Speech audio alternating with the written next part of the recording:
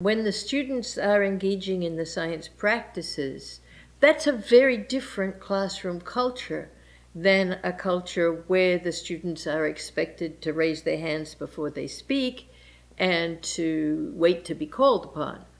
So one of the very important skills for a teacher trying to teach science by engaging students in practices is managing the classroom culture of discourse, and how to ensure that it's not just the students who are quickest to speak or who have the loudest voices who get to lead the conversation, but the conversation is structured and supported in a way that every student's ideas get included in the conversation, and students' ideas are welcomed, whether they're expressed in fluent English or in hesitant English because the student is a language learner.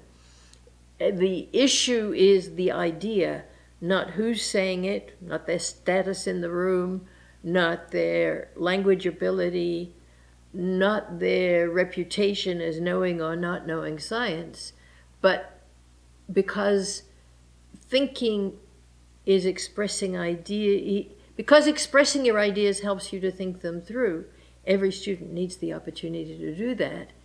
And so the trick for the teacher is setting up situations and phenomena to discuss that engage all the students in the conversation.